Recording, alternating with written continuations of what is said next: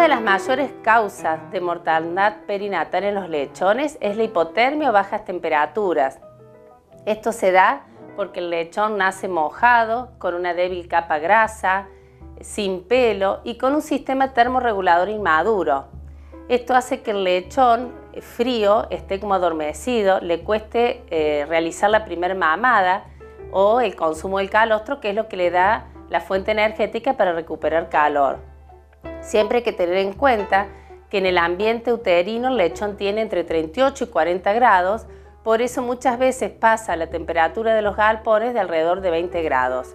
Esto se puede, minimizar manteniendo una temperatura en los galpones de maternidad mayores a 30 grados con lámparas de calor, y algo también muy importante es secar el lechón cuando nace con los polvos secantes.